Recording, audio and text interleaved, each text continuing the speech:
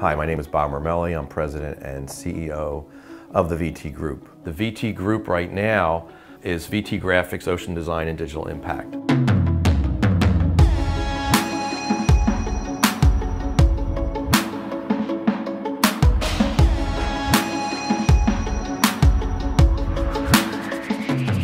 I invest in a lot of technology throughout all the companies, VT Graphics, Ocean, and Digital Impact.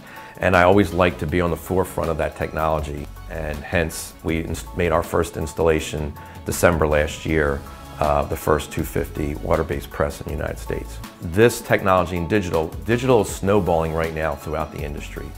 For me to have the first water-based press in the United States is major, because now we can go out and show our customers it's here, the quality's here, it's safe, friendly, environmentally friendly inks, and this is what the industry's been waiting for. We know we can run it in UV, we can run high speed in UV, but can we run a safe water-based solution? But to be able to introduce that technology and make it work, for us is really what we do best. That's our forte.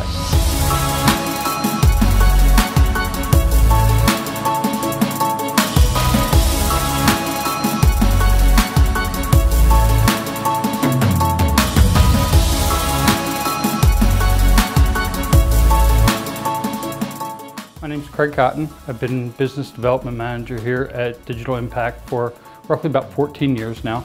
The installation was, you couldn't ask for it to go any smoother. That took about 2 days to uninstall. They rigged it out. The following Monday they rigged in the new one. It was really up and running by the end of the week. Couldn't ask for anything to go smoother. Fit right in the footprint that we asked for. Installation, everything just kind of clicked right along. Not a huge group of people coming in.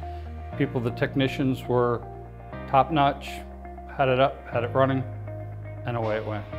We know how we operate. We know how we like things to be done, you know, quick, responsive, and quality, you know, and that's the same thing that we saw and noticed out of Durst, you know.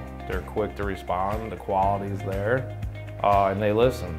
We invest in Durst, and Durst is investing back with us, so it's a good partnership. We've been working with Durst for quite a few years now.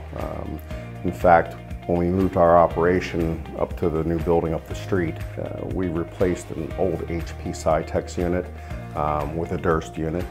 We have the Durst 900, which also handles roll-to-roll. We had the 1000, and the WT 250 replaced the 1000. So we're very happy with Durst, obviously. And, you know, we've got a situation where this is water-based. It's, you know, the board can be recycled without a problem.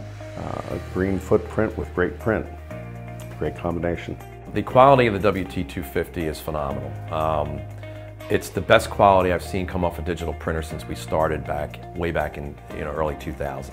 To get it to this level, it's really just a testament to the R&D and the commitment on all the Durst side, and to get to the level that it needed to be.